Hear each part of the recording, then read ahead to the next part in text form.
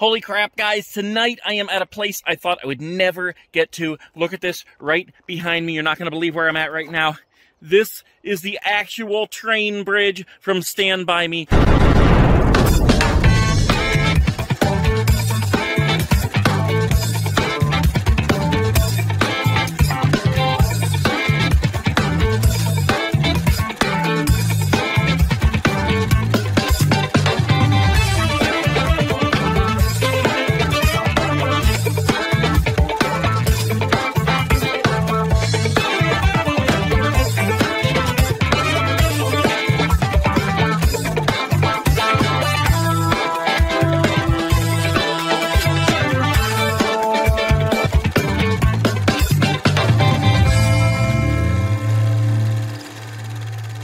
Holy crap, guys.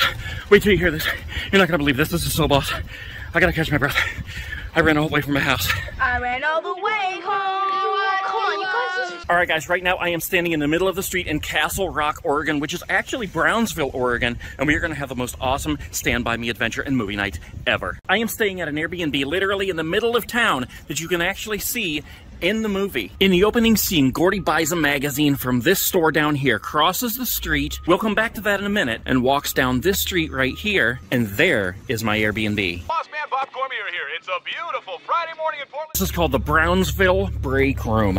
This actually used to be an antique store, and at one time it was the printing factory, I guess, for the Times newspaper. And I found it last week on Airbnb, and this is where we are staying tonight. So this is our movie setup. We've got our movie right here, along with a projector, which is gonna show the movie on the big screen right up there. And guys, look at our snacks for the night. We had to do this right. We've got Pez, we've got Twinkies, we've got root beer, and Mickey Mouse Club Pez dispensers. Mickey's a mouse, Donald's a duck, and Pluto's a dog. Where the hell is Goofy? Yes, I said, where is Goofy? Because, guys, I bought 12 Mickey Mouse Pez dispensers, and we didn't get one Goofy. But tell me Vern would not be proud of all this. Look, this is literally all cherry-flavored Pez here. So we are on Main Street in Brownsville, Oregon. Guys, I still cannot believe that I'm here.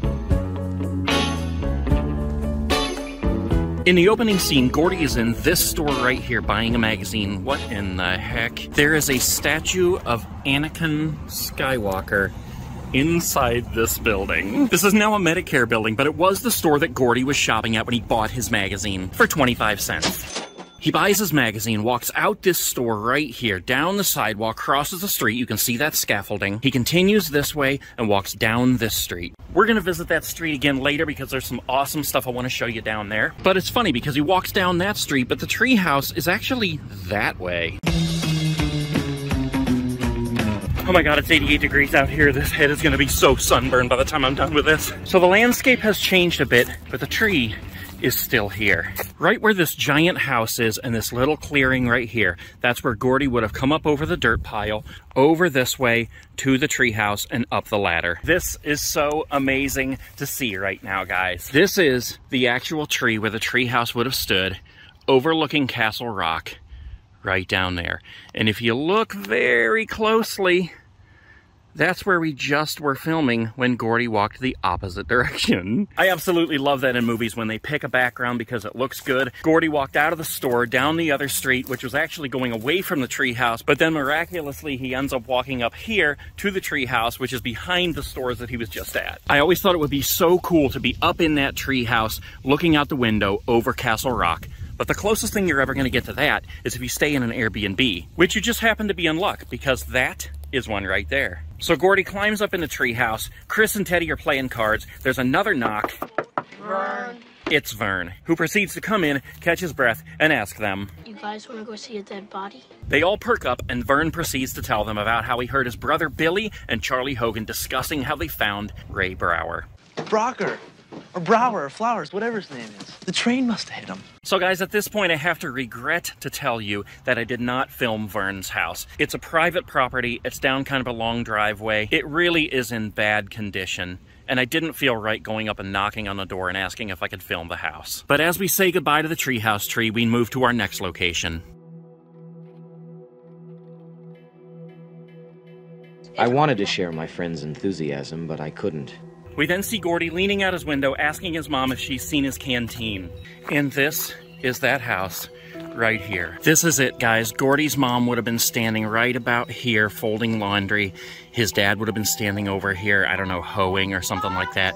Gordy's up in the window here asking where his canteen is, and his dad finally answers him. It's in Denny's room. Oh.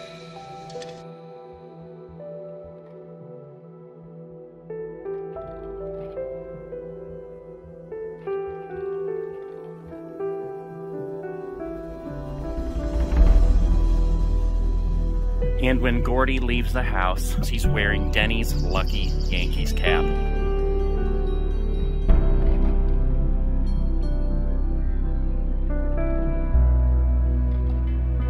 Rest in peace, Denny.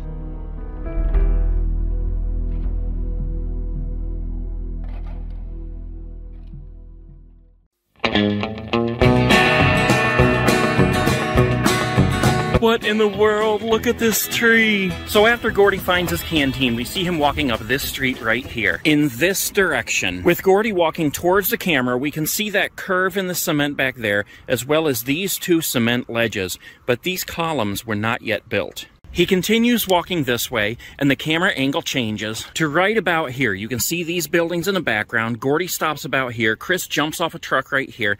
They start talking, and you can see the edge of this building in the background, as Chris says. You want to see something? Sure, what? Come on, man. What is it? I'm always curious about continuity in movies, so I always wonder about this stuff.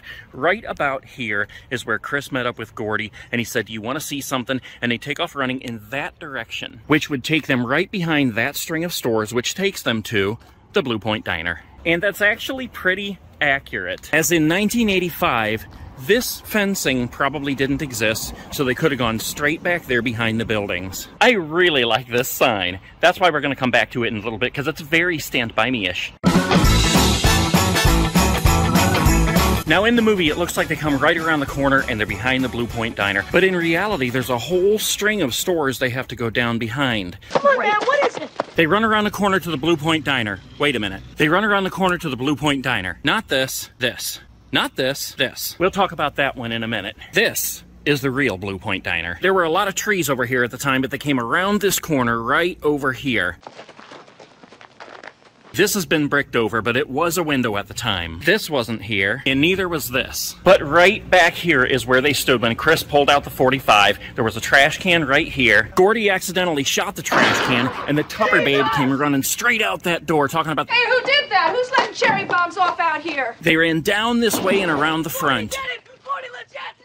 So yes, the Blue Point Diner was originally right here in the film, but the signs are down now, and to pay tribute, the lady who owns this building down here had it stenciled on this door just to make our little hearts happy.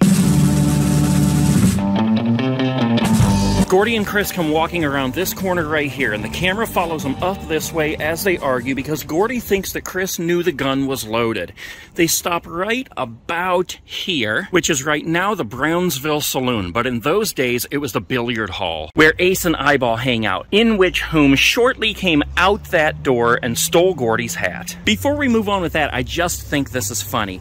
This building at the end of the street can so prominently be seen at the end of the movie when they enter back into Castle Rock. Aside from background, it didn't really play a part in the movie, so I don't recall what it was. But today, it's a Carlson's Hardware, and I think it's very appropriate that we're talking about Ace right now. And this just happens to be an Ace Hardware. But anyways, let's get back to the scene. The boys walk up this way. They stop in front of the saloon. Ace and Eyeball come out, and Ace steals Gordy's hat. Chris is standing right here when he calls him an ace hole, and Ace says, ooh. Ace throws Chris on the ground right here, threatens him with a cigarette, and tells him to take it back. He eventually takes it back, and Ace says, I feel a whole lot better about this. See you later, girls. as him and Eyeball walk down the sidewalk and around the corner with Gordy's hat, never to be seen again. Brushing it off, Chris and Gordy walk up this way, kicking each other in the butt, past the Blue Point Diner. Wait. Past the Blue Point Diner. Wait.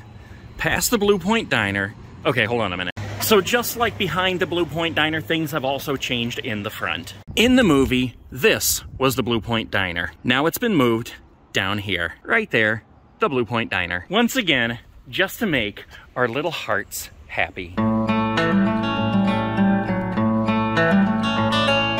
All right, guys, our next location is at Mosby Creek Trailhead in Cottage Grove, Oregon, which is actually about 45 minutes to an hour away from Brownsville. This is the exact location where the guys enter the tracks for the very first time to start their journey. This is nothing but a trail now, but this used to be railroad tracks, and I know that this is the exact location, not only because of the curve in the tracks or the tree line right up here, but if you look over here, you can see where there used to be another set of tracks. At the beginning of the scene, you can see where the tracks are beginning to split right at the bottom of the screen. And that would have been right here where the other set of tracks would have originally gone off. Now, you also notice in the scene that there are other trains in the background. That's because there used to be another train track right back here. You can't really see any remnants of it over here, and I have something in my shoe. However, when you go to Google Earth, you can go all the way back to 1985 in this area. That one's really blurry, but you can pull up 1994 and you can see clearly where there were train tracks here. Actually, at that point, the train tracks were already removed, but you can still see like where there's a dirt path where they used to be. So if we follow these tracks from around the bend where they start, and we go all the way down here, you can't even see it right now, but the train bridge is actually right down there. Now, one thing that I love about movies is that they make it look like the guys enter right here, start walking towards the camera, and then as they keep walking away from the camera, they're at the bridge. But that is not at all how it works. They film this part first, then they go all the way down to the bridge, and they set up their cameras again, and then they film the guys walking away, just like this. So the place we just were was way back there, about 60, 70 yards, and the bridge is all the way up here, right here. Look how beautiful this thing is. Guys, I am so excited, I can't stand it. So this is it, guys. This is the train bridge where they start their journey. A few things have changed. The bridge itself is the same, but again, as you can see, they've removed the train tracks. They put up these things here, like these barriers. They put up this thing here so you can't drive any kind of a, I don't know, ATV or whatever through. And right up here, you can even see two bolt holes that used to hold the plates that were on there. But the trestle itself is exactly the same. I cannot believe I'm walking the path that Teddy and Vern and Gordy and Chris walked. Did your mother have any kids that lived?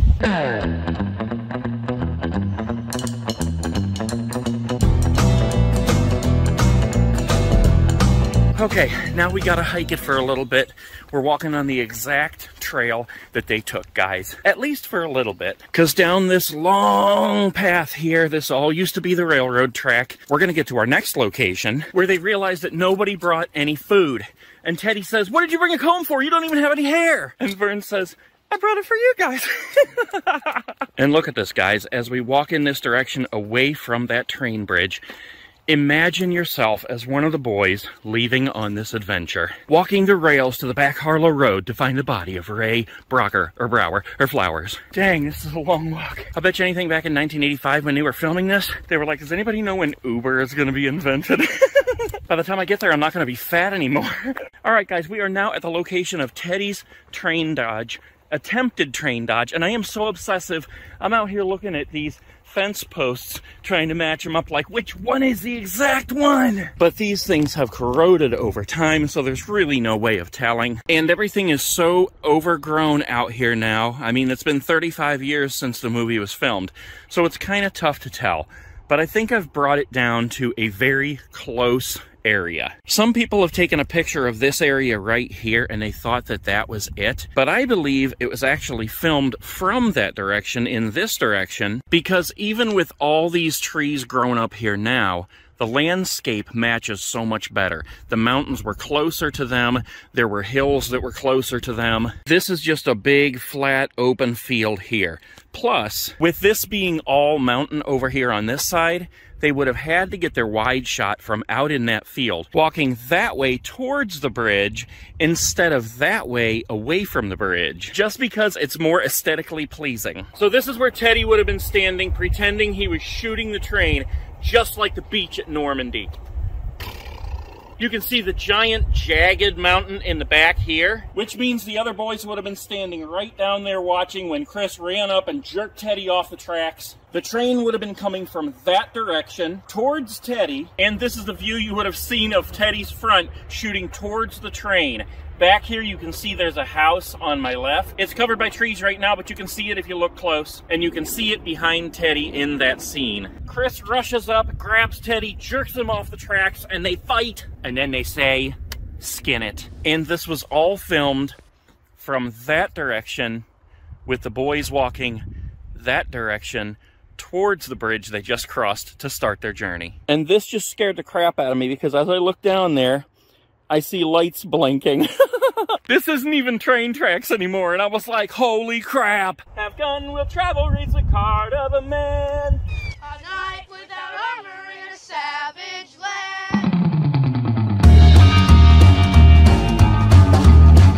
Okay guys, for the next scene, we are on Huston Street in Veneta, Oregon. And this stretch of road right here exactly is where Ace and the gang were playing mailbox baseball. When you're looking for movie locations, sometimes Hollywood tells the truth. At the beginning of that scene, they show a very pretty looking mailbox with an address on it. I found the name of this street, I looked up that address, and it brought me right here. They were flying down the road right here, and this spot exactly is where Ace was nailing mailboxes. Then right about here is where he hit the wooden one and was out. Hi, horses. How cool would it be if this was one of the original posts that held a mailbox that got mailbox baseballed? All right, guys, that's it. Ace and the gang, mailbox baseball, right here. Next location.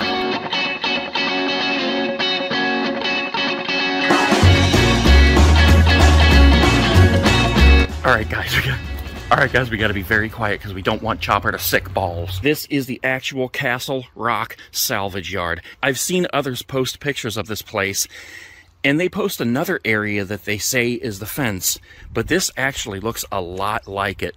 Look at the very small dents in these. That looks like the actual dents when the boys were standing there getting ready to scale the fence. And actually, upon further inspection of those video clips, I realized the other people may be right in a sense, because there's another section of fence. When Gordy gets back from Quiticello's, he sees the guys climbing a totally different fence. He runs, climbs up it, and jumps over because Chopper is about to sick balls. Guys, this is an actual salvage yard in Veneta, Oregon. And it does say posted no trespassing, keep out. I don't see anybody on site, so we're going to take off. But there it is, guys. Feast your eyes. Now, he said sick 'em boy. But what I heard was Chopper sick balls.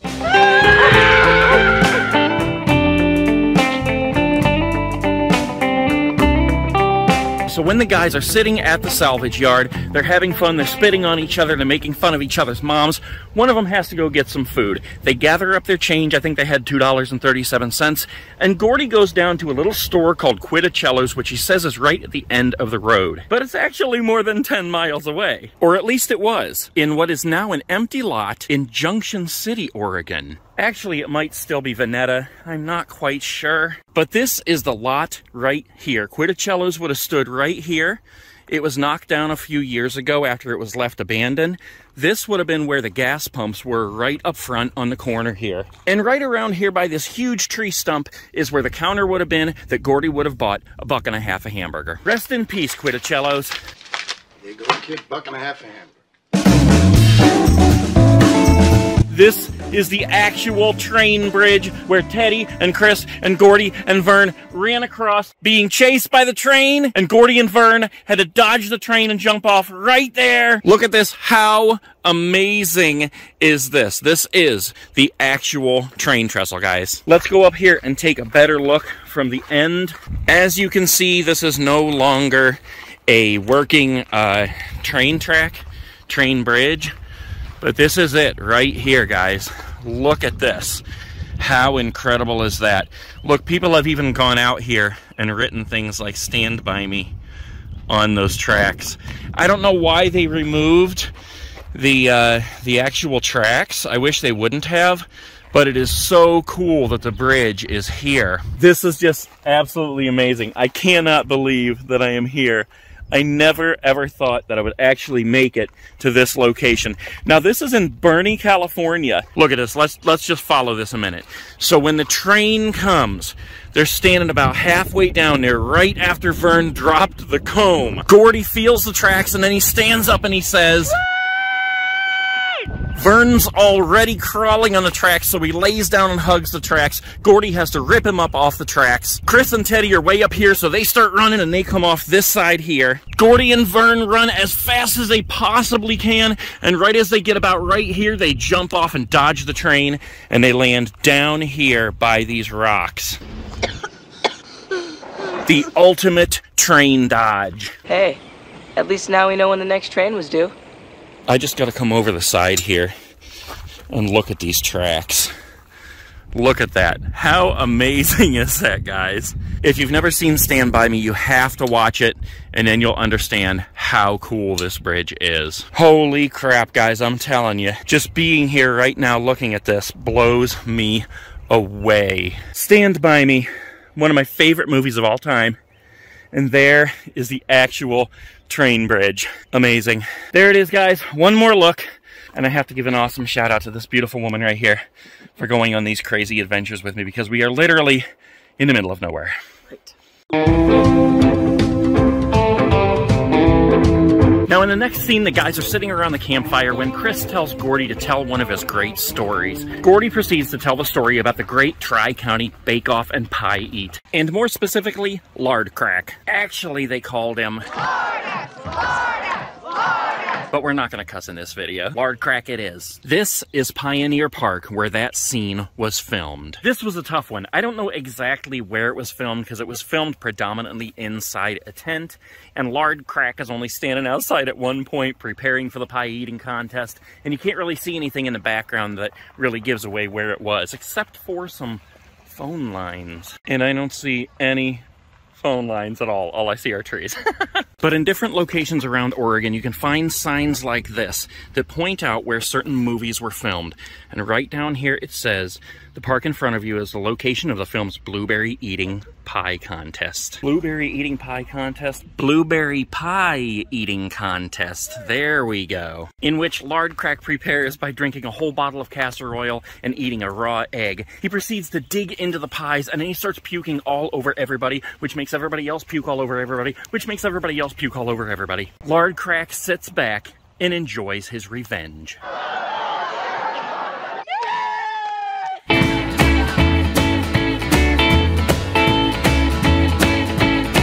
Now at this point, Billy and Charlie have kept their secret as long as they possibly can. Charlie and Ace are right here inside the bar playing pool, and Billy and Eyeball would have been right here fishing off this bridge. It would have been a much higher angle so you could see the water better behind them, but this trestle over here matches up with the angle of the river on that side much better than this side.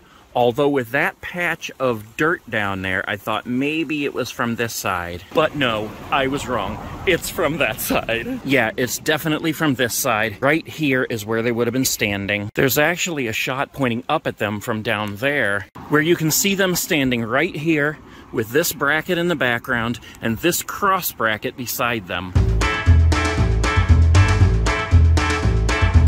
Alright guys, our next location is out here in Eugene, Oregon. We have to turn left on this road right here, right at the corner of Royal Avenue and Furbutt Road. Unfortunately, it's raining, but you can still see where we are. This is the exact strip where Ace and his gang were drag racing in the scene. Up here you can see on the right, there is a structure that holds the lines, and on the left you're going to see a street up here, and that's where the truck had to swerve to miss Ace, and all the logs came flying off his truck. Ace rolled over some of them, and then he said, I won.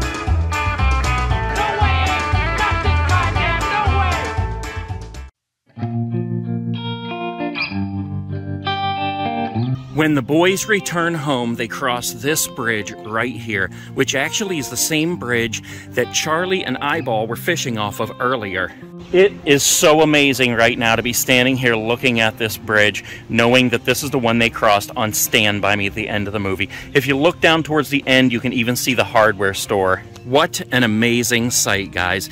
And if you ever come to Brownsville, this is exactly how you enter it. And if you're a Stand By Me fan like I am, this absolutely blows you away. After they cross the bridge, they continue walking down this way into town, and they stop right here to say their goodbyes, where you can see the roof of this building in the scene. Vern goes in this direction where he finds a penny right there in the middle of the street. And guys, if we walk out into the middle of the street right where the scene took place, you can see there is a penny embedded in the street, all to make our little hearts happy. And as we've noted a couple times, over time things change. So if you really pay attention, you'll note that there was a yellow fire hydrant about right here, and the phone pole was right here. But those two things have been changed. Teddy says goodbye and heads up that way to that house, while Chris and Gordy continue into town this way. They walk down this way and around the corner, down that street, but the scene is shot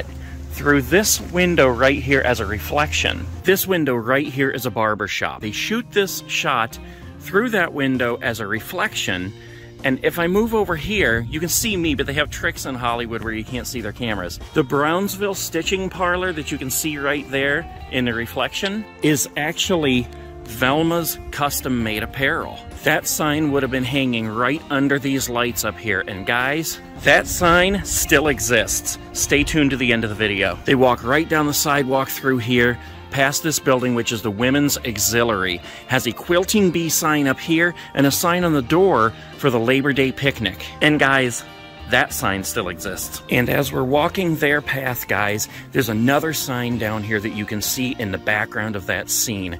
This is totally awesome that it's still hanging up here, even though it's painted over. This sign right here, which used to read Coin Laundry. Now, as the movie comes to an end, with Gordy and Chris walking past this building, going in that direction, they end up back once again at the treehouse, which is in the complete opposite direction, up around this corner, past this towel.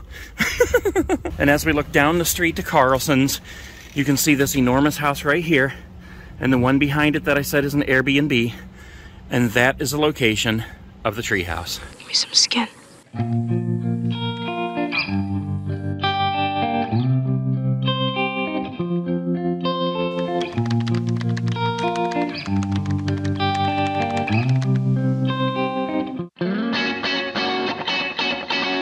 I told you before we were going to come back to this sign, this awesome Coca-Cola sign, and I could definitely go for an ice-cold Coca-Cola right now because it is so hot out here. But I believe the only time you see this sign in the movie is when the boys enter back into Castle Rock over the bridge, and you can see it in the background. There is the bridge, and there is the sign on the side of that building. Yeah, it's still there.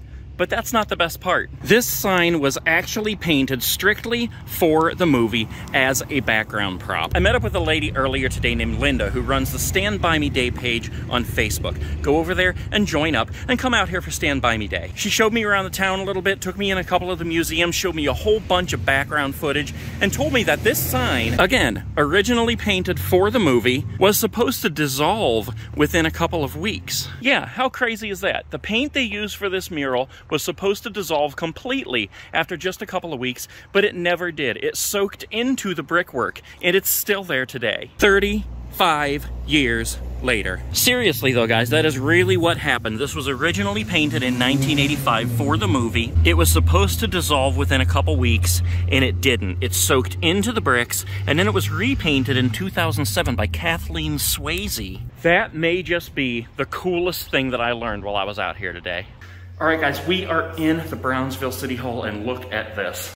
They have the actual Castle Rock City Hall sign that was out front during the filming of the movie. And right beside it is an awesome, looks like a watercolor of all kinds of scenes from the movie. That is cool. We are now in the Lynn County Historical Museum, and look at this. Right up around this corner is some awesome stuff displayed from the movie. Look at this. We've got this Labor Day picnic sign, and down here in the pictures you can see where it was displayed on the Women's Auxiliary Club on the door. You can see that in the movie in the end scene. This giant Velma's sign right here you can see in the final scene in the I think it's in a reflection in the barbershop window. Look at this. We've got the Gangbusters comic book that Gordy was reading on the tracks in the morning when he saw the deer. We've got scripts here, storyboards, all kinds of newspaper clippings and things. This is amazing. This thing right here, I love the most. This is an awesome blueprint of all the changes that they were making to Brownsville when they were creating Castle Rock. That is so cool right there. I am so obsessive that I'll look through all these scenes to see what all this stuff is called. And here it is, right in front of my eyes.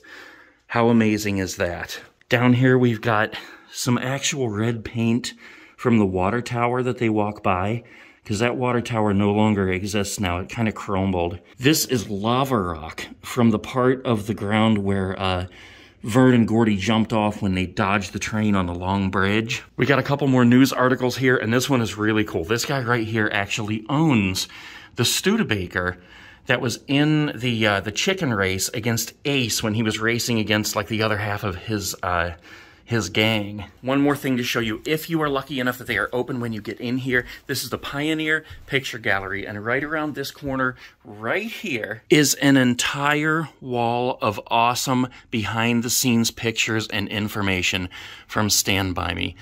This is unbelievable, some of the stuff that I'm looking at right here, guys. I'm not going to show you anything close up, because if you have the chance to come down here and look at it, I want you to come in here for yourself. But this is so cool. Okay, I'm going to show you one thing, guys, because this is really cool. Remember when we were just over at the Lynn County Historical Museum? Here is the Velma sign in the picture right here, hanging up on the building in all its glory.